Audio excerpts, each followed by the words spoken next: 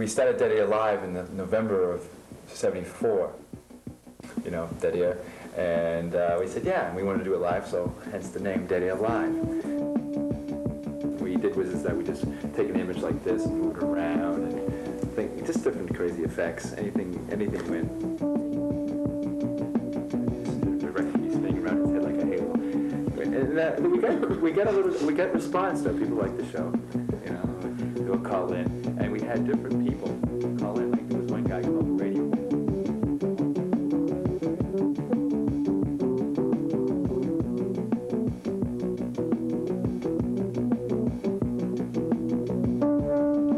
Dead Air Live expands your mind? Yeah. It blows my mind.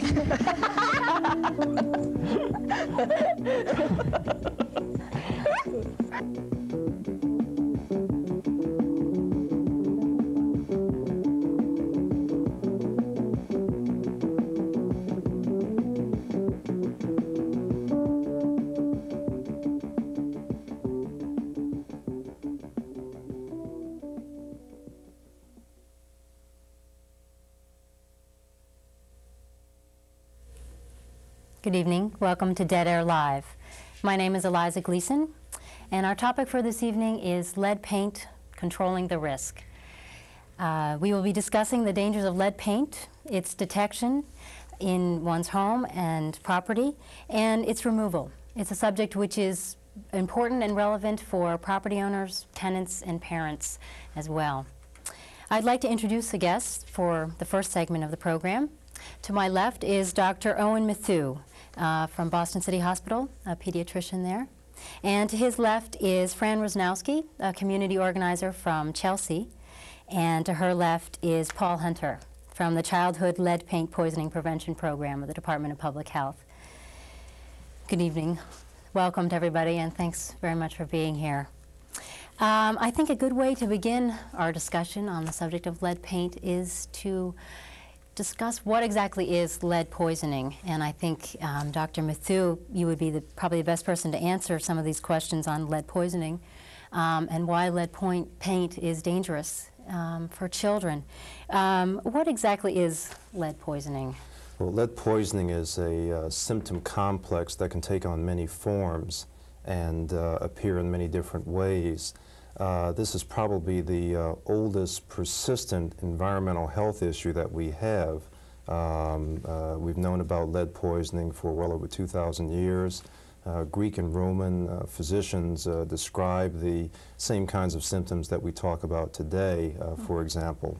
And we've known for the last 80 or 90 years that lead paint was the primary source of this problem in children. And for about the last 50 years or so, we've had a pretty good idea of the kinds of problems it can cause in children. Lead enters the body. Some of it is excreted, some of it is stored. All of us absorb a certain amount of lead each day. It's in the air, it's in the water, it's in the food we eat. We as adults absorb and keep about 5% of the lead that we take in, and we excrete about the other 95%. Small children, preschool children, absorb 50 to 60% of the lead that they take in, keep rather, about 50 to 60% of the lead that they absorb, and excrete only the relatively small remainder. Lead can get into every organ system of the body. It can affect most notoriously the kidneys and the things that we worry about the most, the blood-forming system and the brain. Lead actually enters the red cell and prevents the synthesis of hemoglobin, which is the protein in the red cells that carries nutrients and oxygen throughout the body. And lead also enters the brain and causes quite a bit of damage in the form of edema and the destruction of brain cells. It's this last issue that we as pediatricians are the most concerned about because this situation can lead to long-term effects. Once you have this kind of damage in the brain, it cannot be reversed. The other effects of lead throughout the other parts of the body can be at least stopped if you take the lead away. However, if the lead damages the brain enough, the brain will retain that damage permanently. So when you say what is lead poisoning, it can be any number of things. It might be a child who comes in with failure to gain weight because of poor appetite, or a child who has clumsiness or poor speech development, a child who exhibits the loss of newly acquired skills, a child who exhibits pica, which is the tendency to eat substances that are not food, or it might be none of these. And it might be a child who, when that child gets into school in the 1st or 2nd grade, does not live up to his full potential because he's lost some points on his IQ scale, if you want to look at it that way, because of this problem. Yeah. What are some of the long-term effects for children who've been poisoned? Well, the major long-term effect is poor school performance, inattentiveness in school, an inability to regulate himself or herself, hyperactivity, and these kinds of developmental and behavioral and school performance issues. Those are the primary long-term effects that we worry about in children. Right. Why are children most susceptible as opposed to adults? Well, there are 2 reasons. One is that a small child is developing and maturing for a number of years after birth, and therefore anything that interferes with the parts of the child's body that are developing and maturing, and the brain is a good example of an organ that really is changing its structure over a period of time. Anything that interferes with this process will have long-term damaging effects. We as adults are fairly well set, and we can have some damage, but we do not have the ill effects from that damage the same way as you do in children. Right. And secondly, the other issue is what I mentioned at the beginning, that children absorb and retain so much of the lead that they are exposed to, whereas adults absorb and retain relatively little of the lead that they're exposed to. Right. So there are 2 issues. Right. I think people have the conception that it's children who pick up and eat chips of paint. Is that the only way that children can nothing get could be more incorrect. We've learned in recent years that the primary problem that we have and the primary source of lead for children is dust and soil. Any child sitting around on a floor where there's dust that's lead burdened will sooner or later get his hands into that dust, and as all children do, put their hands in the mouth, and that's how they become lead poisoned. And over time, that amount of poisoning from that little bit of constant stream can be quite severe. Secondly, we're learning more and more about lead in the soil, and we know that lead paint on the outside of a home that's degenerating gets into the soil, and again, children play in the dirt, get dirt on their hands, and that's also a major source of lead poisoning. Yeah. We also know that a person will track lead-burdened soil inside the house from the outside, and that will get into the dust. Right. So that's another way the dust and soil issues are sort of mixed. Right. So what are some of the symptoms for that? You mentioned some of them. Yeah, the symptoms might be subtle. In fact, I'm impressed that very often most of the cases that we discover and treat are children who the parents have not noticed anything at all. And these are children who have been picked up through screening programs at their clinics or at their physicians' offices. In retrospect, we'll ask a family, well, now that your child's out of the hospital, you notice that he's any different? And a parent will often say, well, yes, I notice he's been bad lately. And what they're usually saying is that the child has been mischievous and inquisitive, whereas before the child was very quiet and docile. So it might just be an activity level that'll be a sign or a symptom. Yeah. Another thing parents will often say is that their children are eating more now than they did before. And we find that appetite suppression is a very common sign of lead poisoning. How many cases of lead poisoning occur each year? Perhaps, Paul, you might know some of the figures, say in Massachusetts, for example, about how many children are poisoned each year. During 1988, we identified roughly 1,000 children across Massachusetts. I think it's important to point out, too, that a common misconception that lead poisoning really only occurs in really high-risk urban settings, the ghettos as they might be called, is really incorrect. And when we do identify lead-poisoned children, they have been in over 100 communities in Massachusetts and can range from the most urban to the most rural. And it's also important to point out that fewer than half of the children at risk for potentially being lead poisoned are screened annually in Massachusetts. And we're hopeful that pediatricians working with the department we'll develop a mandatory screening schedule so that a larger percent of those children at risk will in fact be tested for the disease. Right, right. At what level is a child considered poisoned when their blood is tested? What well, are the numbers? The level that we're using right now is a level of 25 micrograms of lead per 100 cc's of blood. Right. But it's important to realize that that number is, there's nothing sort of physiologic that suddenly happens at that level, whereas below that you're safe and above that you're in trouble. And we have physiologic evidence, and some people would say developmental evidence that much lower levels than that are probably harmful to children. Right. Lead is one thing that we shouldn't have any of in our body. Yeah.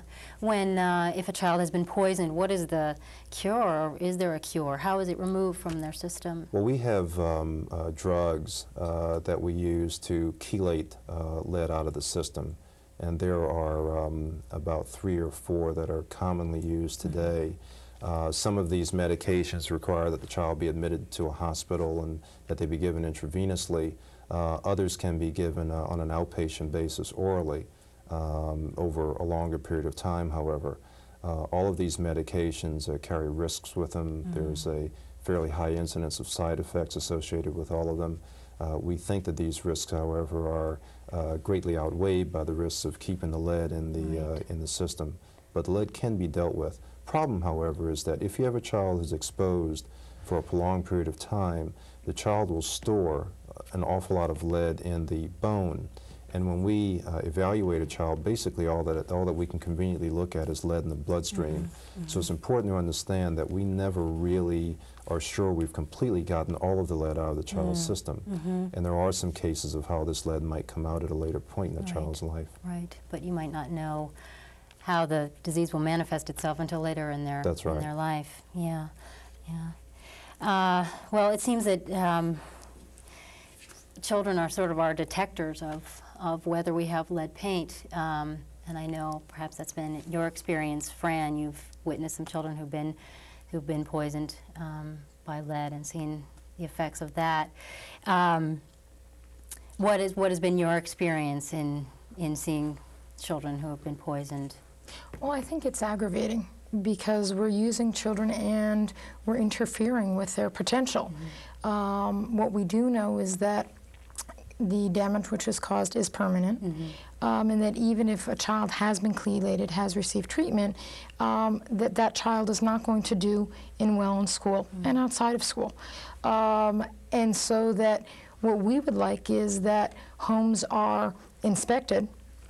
In the case of Chelsea, where I'm from, we also have the Mystic Tobin Bridge, which spans the entire city, and it's also contained with lead. And what we would like is that it be de-leaded because the paint is flaking, so that instead of just testing the children, that we know that the lead is there, because 95% of the homes in Chelsea are older homes, as in the majority of the cities in Massachusetts, as Paul said.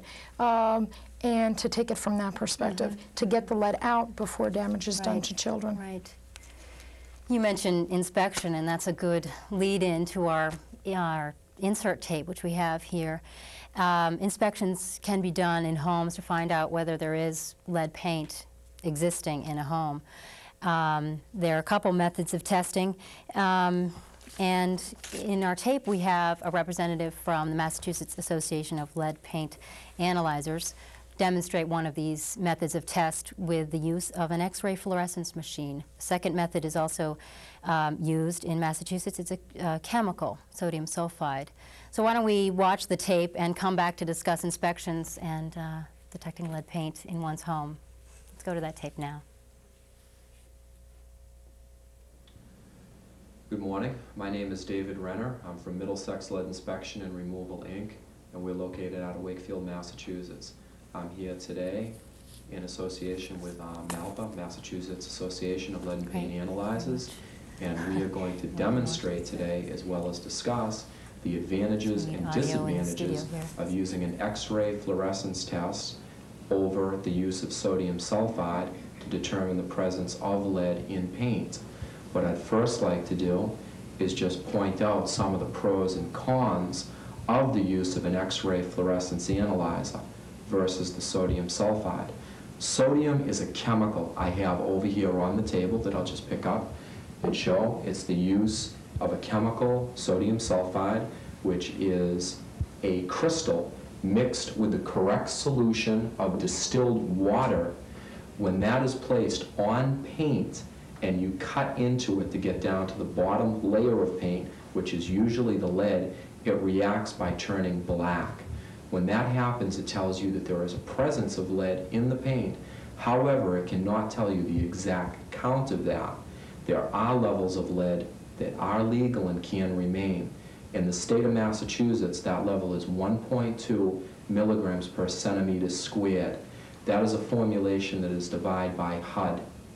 What we use is an X-ray fluorescence analyzer that I will pick up right here and just briefly show you. This here measures, again, in milligrams per centimeter squared.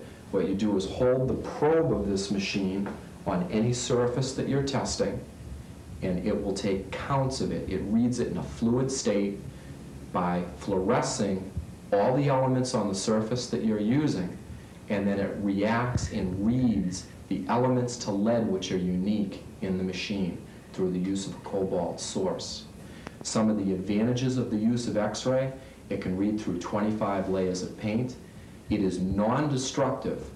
It can be zeroed in to read on any surface. You can zero it in to read on wood, concrete, plaster, metals. Some of the zeroing standard blocks I have brought with me over here. And what you do is you put the probe on each of these surfaces, you calibrate the machine into them. That way, if you're testing on a wall that may have a lead pipe or wires behind there, you know by the use of working with the machine if you're getting any background readings that may throw your readings off, whereas other types of testing cannot do this. So we can test on any surface. The sodium, however, cannot be used on metals because it will react sometimes to the titanium, to copper, and give you false positives. Other advantages of the use of X-ray is that there is no guesswork. You read the count in milligrams per centimeter squared. It's not, it looks like it's turning black. It may be lead. You have an exact determination immediately after you take the specific amount of shots required. How do you begin your procedure of inspection?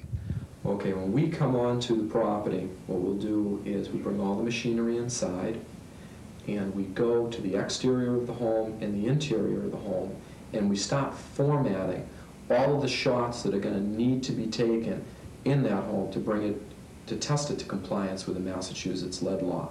That means going into a room, identifying all the window component surfaces, all the door component surfaces, ceilings, wall, baseboards, anything that may be in a particular room that needs to be tested. We do before we even turn the machine on. How many areas do you test in one room? In one room, that can vary anywhere from, I'd say, between 20 and 100. Before we started, the machine was already zeroed into wood, and we have the calibration point already set. So we know that the readings that we're taking here are going to be accurate.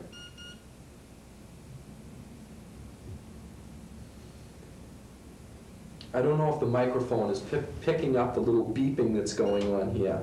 That to us is a change of density indicator, meaning that we know by the wood, plaster, or metal what the density is. If there's any change to that out of the ordinary, we could be getting backdrops, electrical, lead pipes or anything, and you know to throw that reading out and take another one. This particular door right here had a level of 32.6 milligrams per centimeter squared, which is over the state limit of 1.2. When we take that reading, Janet records it on the door for this wall, and then also she notes the condition of the door, and then we move on to do the casing and the jamb.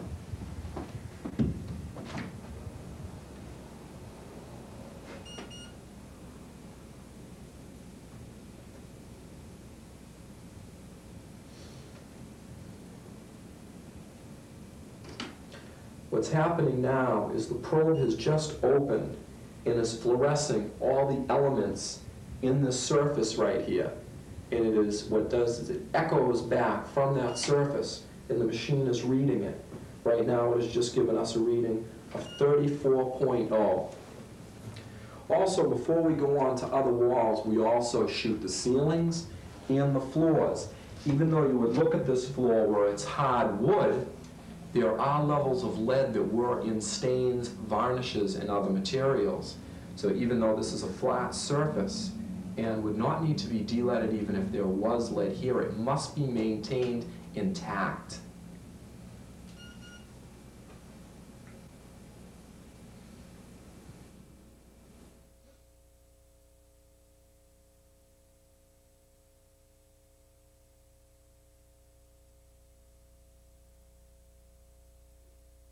Limit of 1.2, so there is no danger from this floor at all.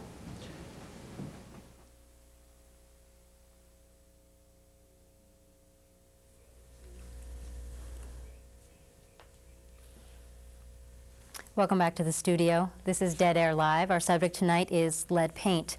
We've just watched a tape on an inspection of a house for detection of lead paint. I'm wondering, Paul, if you have any comments about the inspection that we just saw on the tape. Well, I would point out that in Massachusetts there are two allowable methods for identifying lead in paint. One is the use of X-ray fluorescence, as we've seen on the tape. The other is the use of the chemical sodium sulfide, which in chemical reaction with lead and paint causes a color change to dark gray or black, so that an inspector may come in, simply remove a chip of paint from any given surface, preferably some discrete area where it won't have any detrimental effects on the aesthetics of the property. They will test that chip, and if there is a color change, that will indicate that there's lead present in that surface. I'd also point out that in Massachusetts now there are really two ways of having a lead inspection. One is by contacting either your local health department or the state lead program, which is the office that I work with in Jamaica Plain. And there are also now approximately 200 private lead inspectors who are registered with the state and are qualified to conduct lead inspections for property owners interested in determining the amount of lead in any given dwelling in Massachusetts. So if a property owner was interested in getting a lead paint test, can they contact your office to get some information? We give priority, obviously, number one, to lead-poisoned children in our inspections, and then to tenant requests. And I would say, for the most part, presently, private property owners have been encouraged to utilize the services of a private registered lead inspector. By doing so, they also eliminate the risk of criminal complaint being brought by the Department of Public Health if they fail to remove that lead paint within 7 days. Okay. So what does an inspection tell you? Is it just exactly where the lead paint is and how you have to remove it? Or? Well, the lead paint inspection itself will really document for a property owner or a tenant precisely where the lead paint is. And then I suggest that their next step would be to contact a certified de-leading contractor, a contractor who has been certified with the Department of Labor and Industries to safely remove lead paint. It's often said that the process of removing lead paint can be more dangerous or leave a greater hazard than to leave the paint alone. And I think the real question is how it's removed and who does it. And any lead paint that's identified in Massachusetts must be removed by a certified contractor. Those folks should have the proper equipment, and they should be thoroughly familiar with the regulations for its safe removal. Great. Well, we'll go into de-leading a little bit more later on in the show. I just wanted to give Fran a chance to discuss your experience in Chelsea and the group you organized there against lead paint. Can you tell us a little bit about what happened? Sure. Chelsea is unique in Massachusetts because in addition to having the housing, which has a lot of lead paint in it, we also have the Mystic Tobin Bridge. And back in '83, Massport was de-leading the bridge, and there was concern of a lot of the neighbors who lived in the area because we were giving enormous plastic bags to cover our cars, and yet there was no concern given to the residents in the neighborhood. Massport proposed coming in in screening the people who lived within a 600-foot margin of the bridge, going to their home door to door to do a blood test. And a number of people got involved within that because they were only going to do it during the day. Well, a lot of people aren't home, particularly in the springtime, which is when this occurred. So we got a lot of the neighbors together to get trained in the testing, and we were also provided the service in Spanish. And the residents felt much more comfortable because we were neighbors already. We were also very concerned because there was a lot of grit. There was a lot of lead dust in the air. I had it sampled in front of the daycare center where I work, which is located directly under the bridge, and it had 40,000 parts per unit, which is astronomically high. This was the soil in front of the... No, this was just dirt in between the cracks of the sidewalk. And so we pretty much authorized ourselves as being a watchdog committee, and we would call them when we we thought there was too much grit blowing around. And we also did a lot of education. What we did in addition to that was when the de-leading was done, we made sure that Massport came back the following year to do a blood screening program for the entire city. Because we felt that it was their responsibility just for the area near the bridge, but other children were also affected by lead poisoning. And so over 1,300 children were tested. And again, what was important was that we were able to do it in English, Spanish, Cambodian, and Vietnamese. The other work that we've done is we've done a lot of education, whether it's at the local mall, whether it's at the library, whether it's at English as a second language courses, adult education courses, just letting people know about lead paint. We've also done soil testing in the local playgrounds just to make sure that our playgrounds are safe for our kids, because a lot of times our backyards are not safe places for the kids to play. We've worked closely with Suffolk County Extension and done soil testing in our yards, not only by the bridge but throughout the city, and have found very, very high levels, and so have been able to educate people about that. We've also done some water sampling with a company up in New Hampshire, Water Test. They have tested Chelsea's water samples for free so that people can get a sense of that. I think one of the most important things that we've done, though, is provided support to parents as well as kids who have been lead poisoned, because it is very difficult. What Dr. Methuen did not mention was how very painful the chelation is, and just how very difficult and trying it is for parents, particularly if they're single parents and don't have enough resources to begin with, that going over to Children's Hospital or Boston City Hospital for the treatment is trying. And so a lot of times it's just providing support to one another. Right. And the treatment goes on for a while, doesn't it? Yeah, until the child's lead level is lower. There are constant monitorings of that. And finally, what we've been able to do because of our expertise, which we've developed over the years, is that we have been able to testify over at the State House. We've met with our local reps and senators to make sure that there is as strong a lead law as possible within the state. I think we've gotten that, but now there's no funding for it. So that is one thing that we're working on, is that lobbying. And also, Chelsea still does not have a lead inspector, so that when people call the local Board of Health, they're referred to the state, and the state has said, well, there's a 6-month wait. And that's not acceptable to us. So what we're hoping to do is put more pressure at the local level, but also meet with local banks so that money is made available for de-leading as well as our community development program. Right. I don't know, Owen, if you have a word of advice for parents, just as we hear about the difficult and painful treatment for lead poisoning. Well, I think screening of all children is essential. And the thing is that you can screen a child with a relatively simple test, which screens also for iron deficiency anemia. And these are two common enough issues in childhood that I think, certainly in this state, it makes good sense to have that done. As Paul mentioned earlier, we're actually involved in promulgating a screening schedule to be in compliance with the lead law. And we expect that schedule to be available for public comment in the relatively near future. But even without such a screening schedule, without such a law, parents should insist that at some point their children be checked for lead poisoning and for anemia, which can be done by one simple finger stick test. Right, well, that's good for them to know.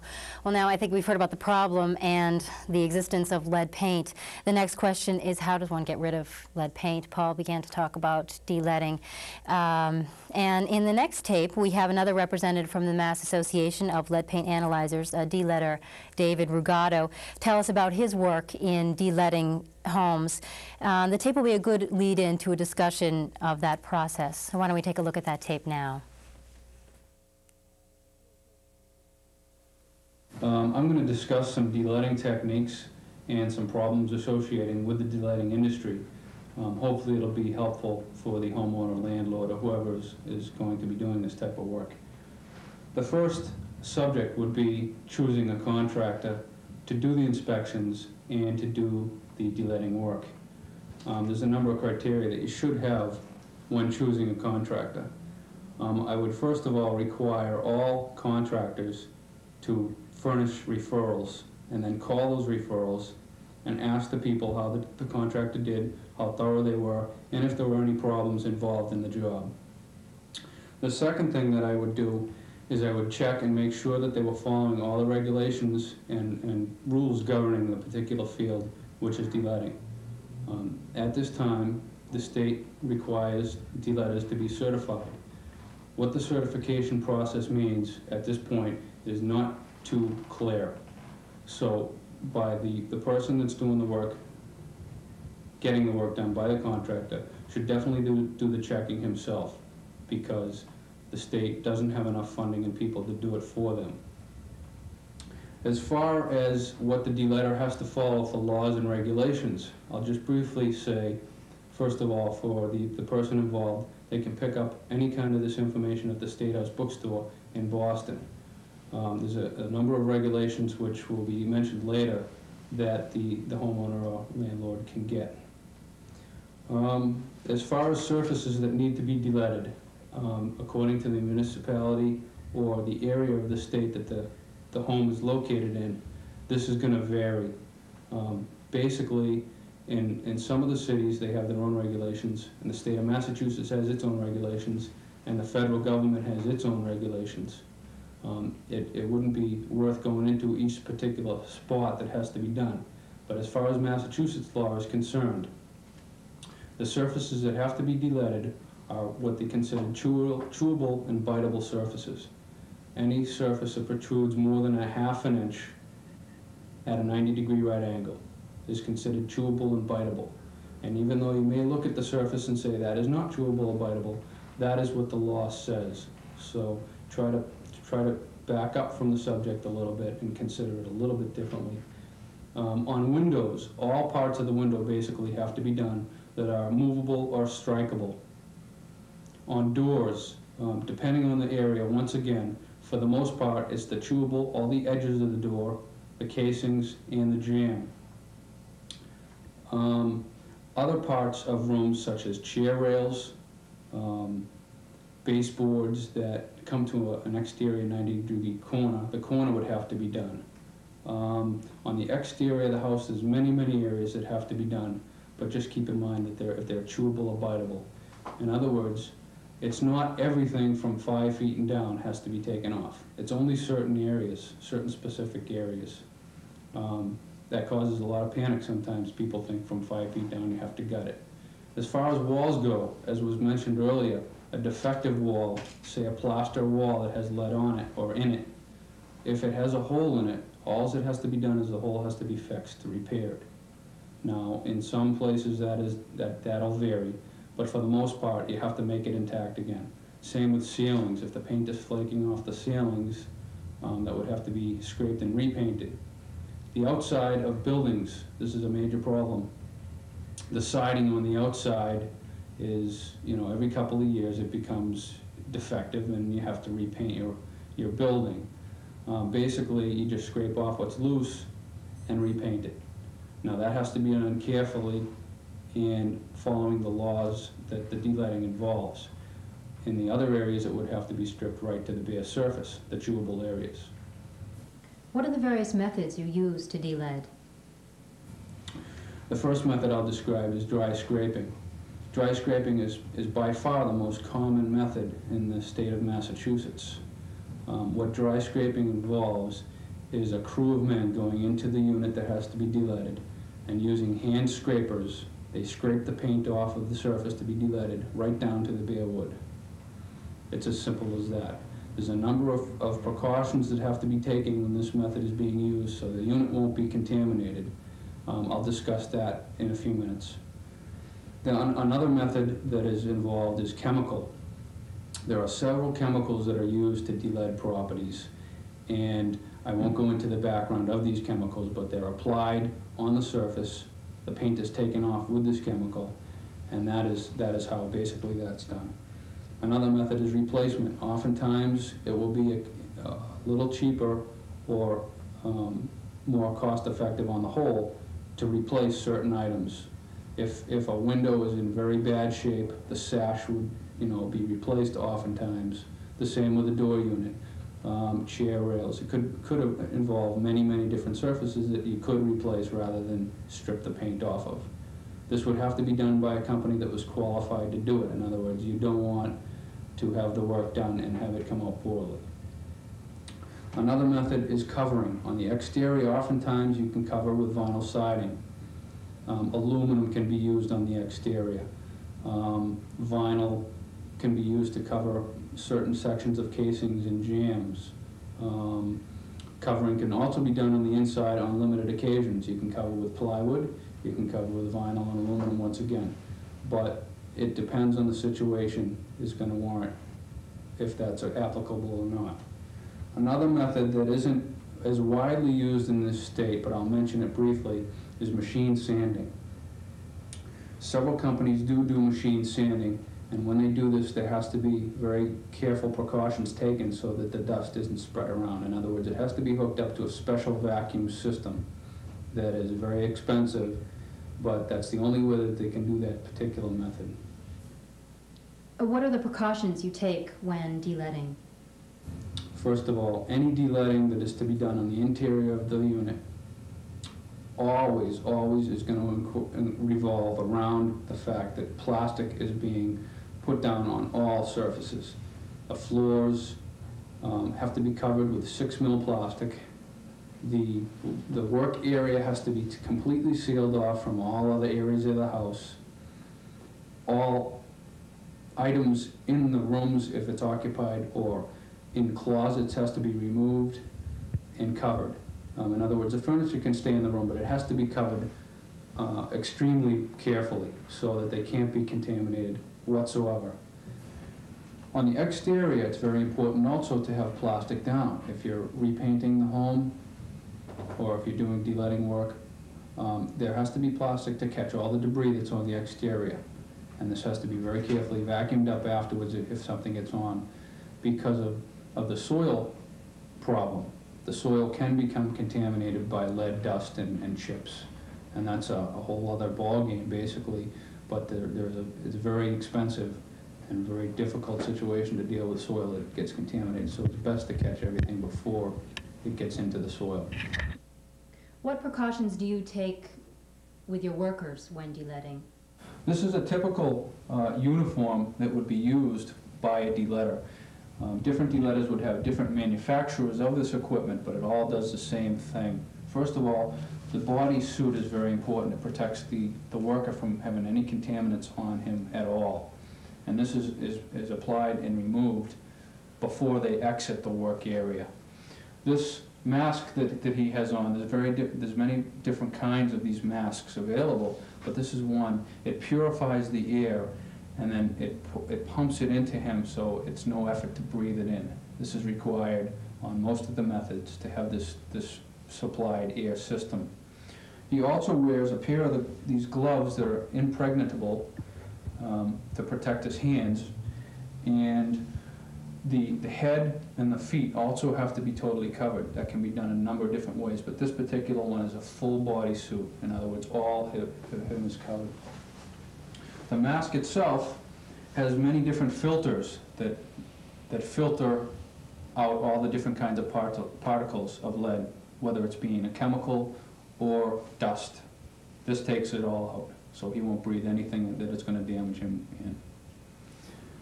As far as after the de-leading work is done, depending on any of the methods that are involved, the cleanup is the most important part of the job. Now, all the plastic that has caught all the contaminated lead particles has to be removed and taken off the site. The entire site gets specially vacuumed up with what they call a HEPA vacuum. And it's a special vacuum that the state says has to be used, and it catches even the smallest minute particles of lead, so it can't be spread around. And then the entire unit has to be washed down with what's called trisodium phosphate. This has to be done, and it has to be done very thoroughly. At the end of the job, what is issued is a compliance certificate, and that's the whole idea of having the de-leading done for a number of different reasons. This certificate will not be issued unless the job is done correctly and it's been assured that it is safe from all contaminants. How long does a de-leading take? The de-leading can take anywhere from 1 day to 1 month, depending on the size of the property. It's not a process that's done very quickly. It's a lot of preparation, a lot of time, and a lot of cleanup involved. Depending on what method will directly determine how long it takes. And what is the cost involved? The cost is very expensive, actually, in terms of what's being done, though. It can vary from, I would say, $500 to $10,000 per 7-room apartment, depending on how many surfaces have lead-based paint on them and what remedy has to be used. Why is de-leading so important? The major reason for de-leading is obviously to protect our children from lead paint poisoning. The documented cases are extremely high in lead paint poisonings, and the de-leading is principally to alleviate that problem, to protect the children from accidentally poisoning themselves when they don't know any better.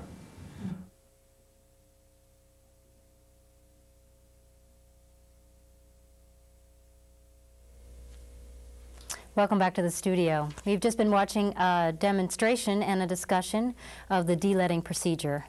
If you've just joined us, this is Dead Air Live, and our subject tonight is lead paint, controlling the risk. I've been joined here in the studio by 3 new guests, and I'd like to take this opportunity to introduce them and to welcome them. To my left is Benjamin Hiller, an attorney from Cambridge who's done some legal work on the issue of lead paint. And to his left is Pamela Witowski, a landlord from Chelsea, who's also an attorney. And to her left is Ronald Grasso of the Malden Redevelopment Authority. Welcome to you all, and thanks for being here.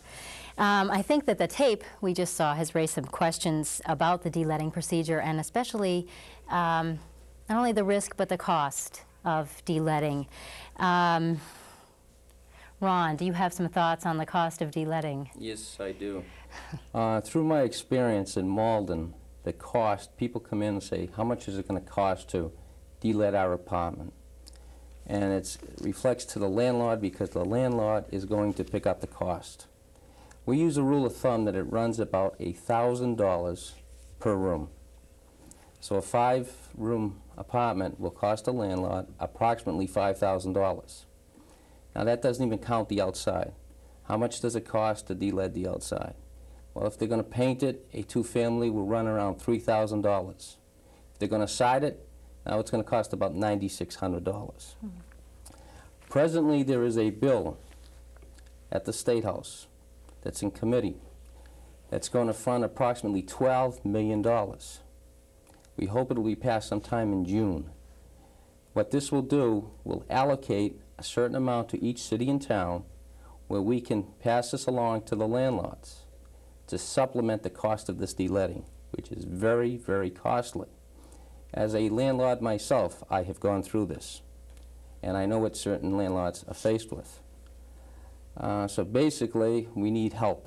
The people should try to talk to their reps, their senators, and tell them that we need this law, this bill passed. Right, we need the money. Yes. Pamela, I know you've de-leaded your home. What was your experience, and what were the costs involved? I know I've heard the advice that it's very important to choose a good de-leader What was your experience, and how did you decide to de-lead? Well, I didn't have a list of any D-letters, or I didn't really know what to do. So I just went to the Yellow Pages, and I chose the name of a D-letter, excuse me, of a tester, and who subsequently provided me with a list of the names of some D-letters. So the tester came down and tested the property and made up a list of what in the property needed to be de-leaded, what parts of the property. This was in December of 1987, and at that time we were having some tenants move into a two-family that I own in Chelsea. And they were going to be moving in with some children under 6 years old. And we had the apartment tested, and they did find some lead paint. Fortunately, there wasn't that much lead paint, and we had a de-leader come in and de-lead. It cost approximately $1,000, and we didn't have any lead on the outside of the home. Everything was all in the inside of the apartment. And we had the de-leading done prior to them moving in, and it took approximately 2 days for them to de-lead. And after they de-leaded, we had the lead paint tester come back and certify that the property had been de-leaded in compliance with the state law. All right, that's great. Well, that was a little bit more inexpensive than what Ron has been talking about on the cost of de-leading. Yeah.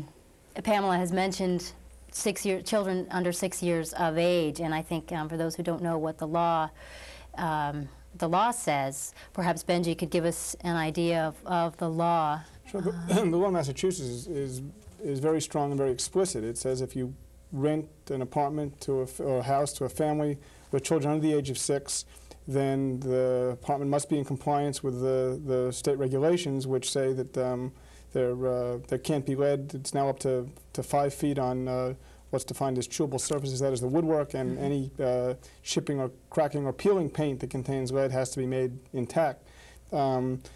Just to go back to the comments that were made previously, in terms of the cost, I spend about 80 or 90% of my work time representing the young children who have been lead poisoned and their families. And so I view the cost somewhat differently. To me, the cost of a child being lead poisoned far exceeds any financial expense that the landlord has to go through. And so it's just to keep in balance what the costs are. The costs of the child are probably not really calculable in terms of what's the cost of someone not being able to reach their potential, but even the cost to the society in terms of the loss of a productive member of society or the loss of some of their productivity. It's been my experience in terms of both inspectors and de-leaders, and I think that it is improving because there now is some more regulation of them, that the majority of them are incompetent, that the majority of the testers don't do an accurate job of testing and often miss places where there's lead, both on their initial inspections and on re-inspections. And the majority of people who do the de-leading don't do a complete job and don't do the cleanup properly, and contribute to kids getting poisoned. Now, as I say, that is changing some. There's now some regulation about licensing and training inspectors and de-leaders, although unfortunately, as far as I understand, most of the money for that has been held up in the budget crunch, and it's unclear when or if it's ever going to get out of the legislature. Right, so it's important if one is going to de-lead to get somebody who is good, is going to do a good job and do a good cleanup and make the home safe. And to be sure that the children are as far away from the place as you can get them while the de-leading is going on. Don't bring the kids back at night, and make sure that the cleanup has been done properly, and don't rely on the people who the landlord's hiring to do the cleanup, because, as I say, my experience has been that most of the time they don't do the job properly, and the kids get re-poisoned. Right, right.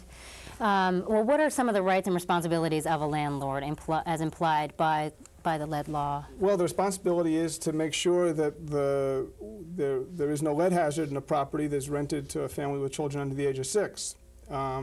If a child gets poisoned while living in the property, the landlord is liable for those injuries, and they can be traumatic. In addition, when a child is poisoned, by regulation, the poisoning is reported to the Childhood Lead Poisoning Prevention Program, or in some cities to the city Department of Health, and there's an inspector sent out, and the landlord gets a copy of a report that says there is lead present and lists the places that the lead is present. The landlord then has an obligation to bring the property into compliance within 7 days.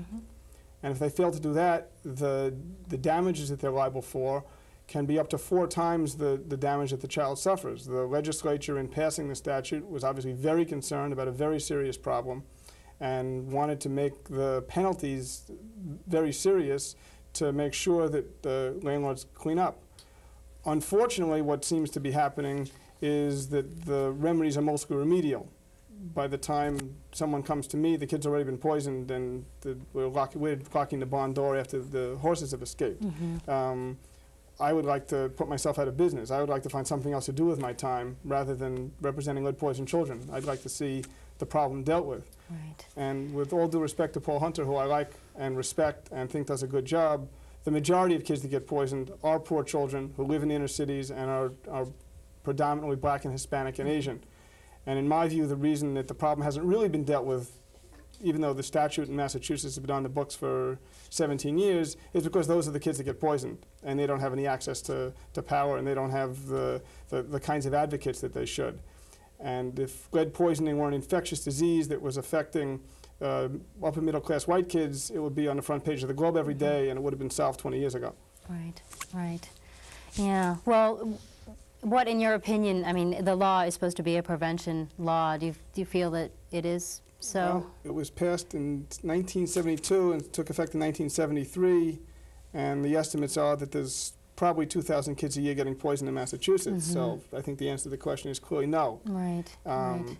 And I think that that's for a variety of reasons. The basic reason is the one I cited. I think that many families of lead poisoning kids don't realize that they have very, very strong legal rights and don't pursue them.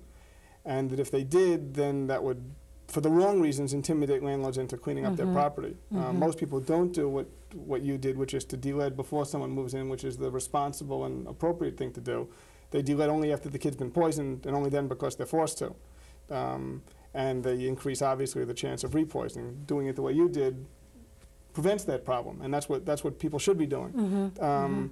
I think that if legislation was passed that said that, number one, you cannot transfer property in Massachusetts unless you have a lead certificate. People bought houses recently know you have to have a fire detection certificate, or you can't transfer property. You can't register it in the Registry of Deeds.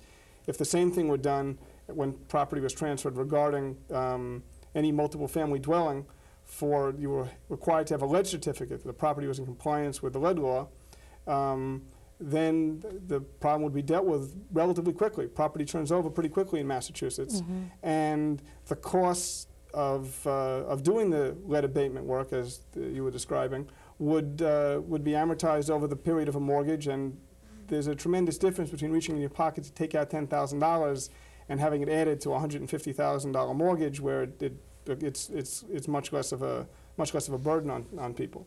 Right. Well, as Ron mentioned, the cost, well, in Malden, at least, there are some low-interest loans available. Yes, and right, and that can help out with the cost. Of course, it doesn't measure up quite to the cost, as you pointed out, loss of potential. Can you explain the low-interest loan program? We have 2 programs in Malden that would appeal to these type of people. We have a low-interest loan program for 5%, and the highest is 8%. The 8% has no income cap on it. Every loan that we give out in the city of Malden has a lead paint inspection along with a code inspection. So we try to take care of the problem before this problem does arise. In the last 2 years, to my recollection, we've probably had only 2 serious lead paint cases, and they were taken care of as soon as we could. We give those type of cases priority. But Malden, I feel, has done an adequate job as far as this problem is concerned. Sure, there's more houses or apartments out there that we haven't gotten to, but we're getting to them. We advertise our program in the local papers, we talk in each ward, and we tell these people to get a low-interest loan, they have to have a lead paint inspection. that goes along with the code inspection, and then we will give the loan. Like I said before, the lead paint does take a lot of that loan money.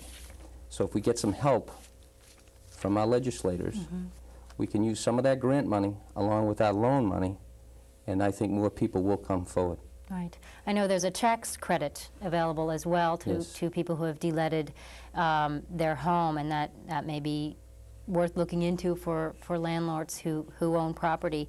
Do you have any ideas on how many units have been de-leaded because of the law? I know that's probably a figure that can't be judged. Well, in Malden, see, I'm very familiar with Malden. Right. We average approximately 125 units per year. So we are up there because, like I said, every loan that we issue has to have a lead paint inspection, and then if we do detect lead, it has to be certified that the lead has been removed. And one thing I like to point out here, a lot of times it's the way or the method of de-leading is replacing, especially windows and things. It's more cost effective to replace than to de-lead. And we find beside de-leading it, we're doing energy-related items and things like that. So a lot of times it's better to replace than to Well, that's better good to point out for property owners who may not know. Replacement might be the way to go. If people have need more information, it's available from TRICAP and from the City Hall in Somerville. I think that information will be available on the show here. Well, I'd just like to thank you all for being here. It seems that, Pamela, you haven't had that big a problem, as is pointed out by both Benji and Ron. But thank you all for being here. It's been very informative. And hopefully more homes will be de-leaded and fewer children will be poisoned. And you'll be out of a job, Benji. Thanks again for being here, and thanks for joining us at Dead Air Live tonight.